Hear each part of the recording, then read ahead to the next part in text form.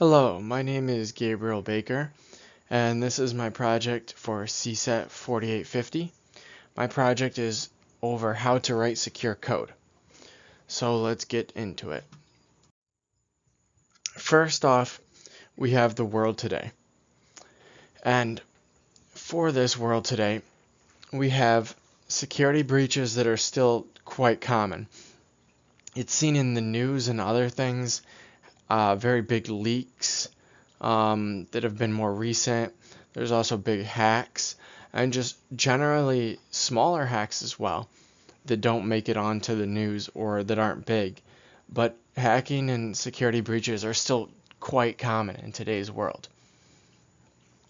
The good news with this is that security is always advancing. We're always trying to stay ahead of the curve.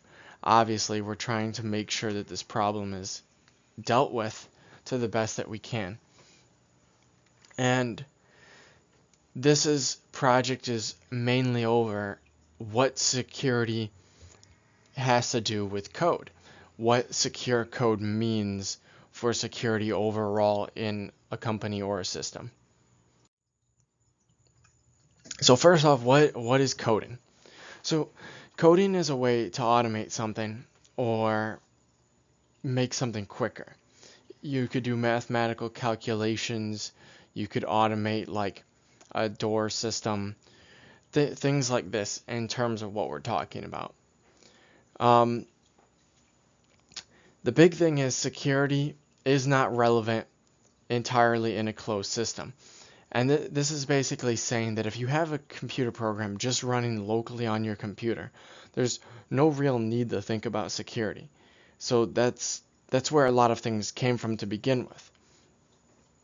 But it's important to think of the fact that we are moving towards a more open and more a more like user-friendly system. So the questions we have today is how open will the software be and how many users are. When you're thinking about coding, that's something that you need to keep in mind is how many people are going to be using it. You need to think about who your audience is, who you're marketing this to. You need to think about what the hardware and the system setup is, the software limitations, the time, both in production and the life. And so what this means is what OS is it running on, like what type of hardware is it running on, and how much time do you have to put into the product to develop it, and how long do you think it's going to last. All of these are relevant when we're considering coding. So why is secure code needed in this circumstance? Well, it's because everything today is connected. We have so much that uses the internet and so much online that it's a necessity to think of making your code secure when you're developing it. And the thing is, the more technology becomes relevant in today's world, the more it's going to get used overall. This means it's going to be used in larger circumstances and more dangerous circumstances. You have computers that are running like airports, computers that run some of our space programs. You have computers that run like hospitals. All of these are running software, and it's only going to become more dependent. And so the security of our critical infrastructure here is greatly important. So the security breach study that I have studied was this long study over 12 years, and it was to study critical infrastructure attacks. The critical infrastructure attacks that this went over was split up by industries, and what it saw is that all industries were facing the same increase in attacks, which is problematic, but that the financial sector was the largest targeted. This is probably due to the money that's involved with the financial sector. And the interesting thing is only 25% of the study concluded that hardware or natural causes were problems with the security, which means that 75% of this is actual relevant things, and that's what this study focused on. So what does this mean for security? It means that there was an average of 29 security breaches or failures per year, and it's increasing every year with the severity increasing every year. So even though 29 was the average, it's actually quite higher because in the beginning of the study it started very low and increasing every single year. It went up to quite a high number. The other important thing is this study was only over critical systems, and so the numbers are probably much larger if you consider all of technology or all of businesses. So this is why secure code is important, because the number of attacks are increasing per year and the severity is increasing per year. And so the consequences can be really big if we're talking about the critical infrastructure that this study was going over. So we can learn from some of the previous failures with security. We want to study some of the past mistakes so that we can always be better and always be learning. Some of the previous software failures that were brought up was what this study brought up was bad software design or implementation. And what this means is that basically the software was not, like, it was just not handled very well. Like, there may just be errors in general. It may just not be designed to handle some of the most basic circumstances. Like, it's just bad code in general, and those are going to be easy to exploit. The other circumstance that the study really went over was that it wasn't designed to handle the errors that it gets. Every program, regardless of how good you think you made it, is going to get errors. And you need to be able to handle those appropriately so that they don't increase the errors and the problems don't get worse, that it doesn't create openings or ways for your program to be exploited. And the other problem was lack of layers in security. You want multiple layers of security because you're never going to have one impenetrable wall of security in any program. So another type of mistake was the specification errors. And this is happening whenever you have a program that has circumstances happening outside the original intention. This doesn't always have to be hackers doing this, but this is a good way to exploit software, is to try and do things with it that it was never intended to do. This is how you get software to error.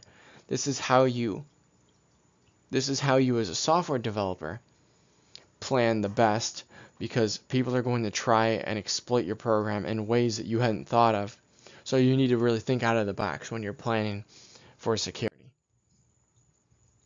One of the last big previous failures that was brought up in this study was management. Poor management in the software itself can lead to a lot of errors. It makes everything easier to exploit, and it's overall just makes your data more vulnerable. One of the big things you want to do is keep data safe, and bad management within the software is one of the biggest problems towards this. And this is also why outdated software can be more vulnerable, is because the management systems just aren't up to date to today's standards. So moving a little bit past some of the previous problems, we have how to set everything up good for now. So we know several of the problems that were brought up and why they are there. But we need to know how to fix the common problems and how to design for the future. And this is really what we're going to get into, is how to design for the future and best practices. Best practices are your way to be able to design for the future, because no matter what the future has in terms of needing this software written, needing this security implemented, the best practices will set you up to have this most secure code possible in any time period. So we have 10 secure coding practices. The first one is extremely important. This is just validating input. This means that you check the data that's incoming to you. That means that when a software is asking for user input, that it checks that user input before it gets implemented to anything. And this can stop a ton of errors before they're even starting. If you check the code that, or if you check the user input, you can stop the user from trying to exploit things going on in your program. The second one is compiler warnings. This one's simple. Your compiler is the compiler is there to throw everything together. It's going to show you the warnings, and it's going to show you the errors. And not all of these will stop your program dead in its tracks. A lot of them can be like, quote, ignored, but they really shouldn't be. The compiler is going to give you ways to plan for attacks or errors that would happen. So the third one is the design for security policies.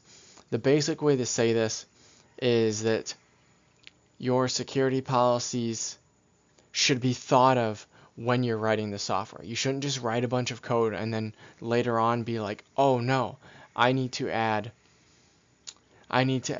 this security measure into it, or this. They should be thought of while it's going on to make the program more secure. And this also gives you the opportunity to make the layers of security as independent as possible, so that if one goes down, you still have more, and to make it as deep as possible. That way, even if a hacker gets really within your program, there are still layers of security, even at the very basic levels. The fourth one is simplicity. This in itself is simple to understand. Someone is going to work beyond you, and they need to be able to understand your program. And even beyond that, while you are working on your program, you need to be able to understand it. Even though you wrote it, it's always true that the more simple the program is, the less likely that there are errors, and the easier it is for you to be able to comprehend and understand it. Number 5 is default deny. This is every single thing, every single permission is blocked automatically by default. And what this allows you to do is this allows you to give specific exceptions to this. This means that you are specifically allowing something through the deny of everything. That means you know exactly what you're allowing in, and you know exactly who you're allowing in. You don't have to worry about users finding holes in you trying to deny things. Number 6 is least privilege. This means that you should always give a section of your program, any individual process, the absolute minimum permission needed to complete the job. This just is a safe way of making sure that if one of your processes is compromised, it's not going to lead to a hacker being able to exploit everything within your program. Number 7 is to sanitize data to foreign systems. This is simple. This just means when you are sending data outside of your program, you need to make sure that it's not linked to a process that used that data, and you need to make sure especially that it's not linked to your database. The way that I explain this is essentially like an airlock. You're going to put all the data in an airlock. That way when you open it to the outside world, there's no way that anything outside is going to be able to get to your processes or your database.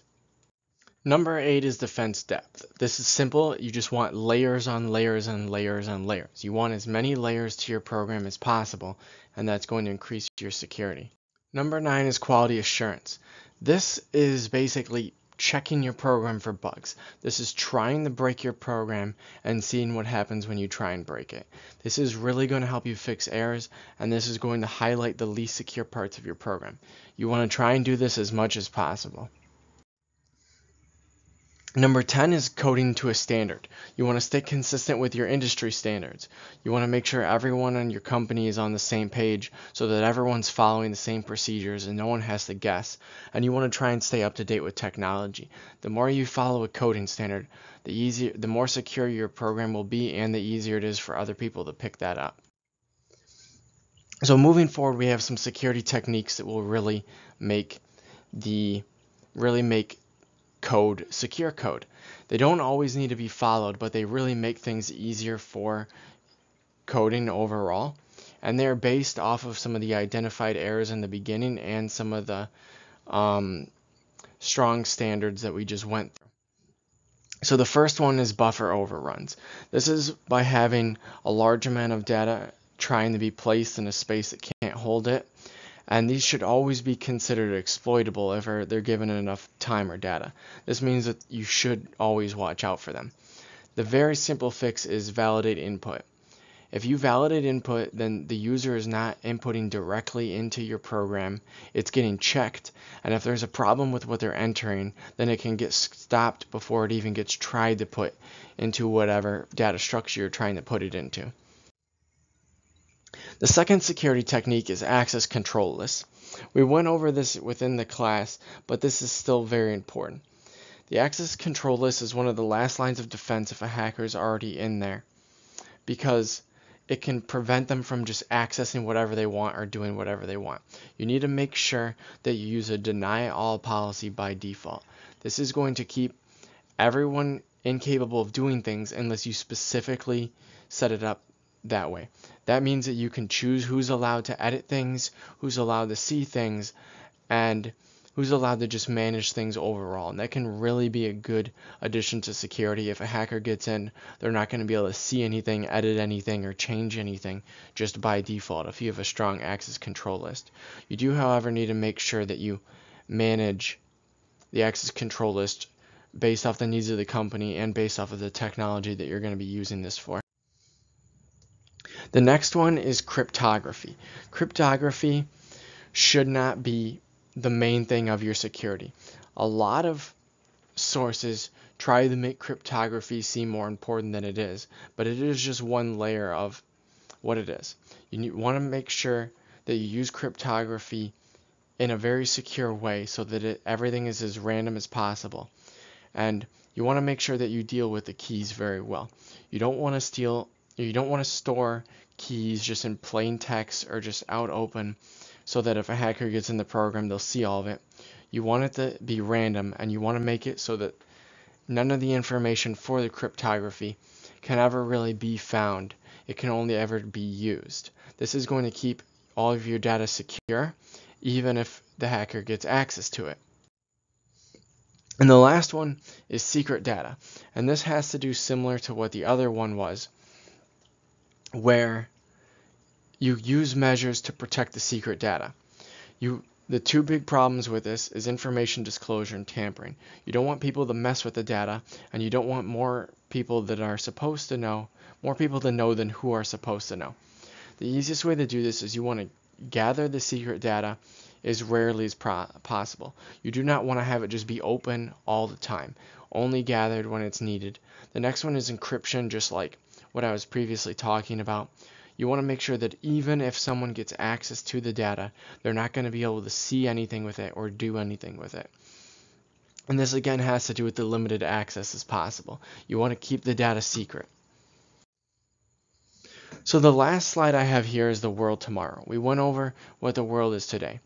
Technology is going to continue to grow, and cybercrime is only going to increase with that growing, especially with a more online presence. It's important when writing secure code that we pay attention both to the past and to what is happening today, and that we learn from that. It's important that we follow the practices so that we have the most secure code possible, no matter what type of code we're writing. It's also important to learn and implement even more secure coding techniques. I only went over 4 for the purpose of this, but there's almost an endless supply of secure coding techniques, and it's important to find the ones that are most relevant to the software that's being written. We need to increase security at a faster pace than the malicious attacks are increasing by if we want to have the ever-present online world of the future be a safe place. Here are my works cited for the project. That was my project on how to write secure code, and I hope that you learned something from it.